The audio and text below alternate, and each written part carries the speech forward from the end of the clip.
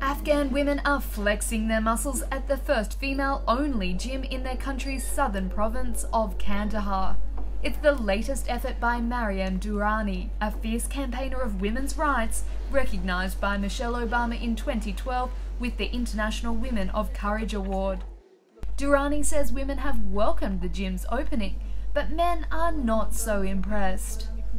The reaction of the ladies was very positive because they needed it, but unfortunately what bothered me was the reaction of the men, especially the men who were educated and thought they were intellectuals. These men were the ones who reacted negatively to our club and even insulted me because they thought our club was in opposition to the Sharia. The gym draws about 50 women a day. Customer Fatima Hashimi says stepping into the centre to hit the treadmill is an exercise in risk. Undoubtedly, coming here is not without fear, and everyone knows that in such a situation, women are more afraid. But if we look at it from another angle, exercise is beneficial to our health and therefore brings happiness.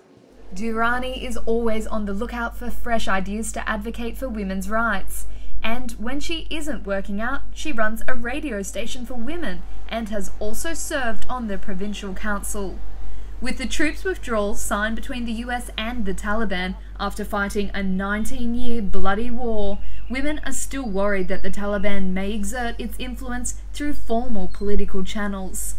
Under their previous time in power, women and girls were banned from education and could not leave the house without a male relative. Our concern is that if the Taliban return and reunite with the government, what will be the restrictions they will impose? Because given what I've been following on the news, I think the Taliban's mindsets and ideas have not changed much. For now, Durrani is pushing forward with the club, helping Afghan women from housewives to those working outside the home to feel safe and strong in their bodies.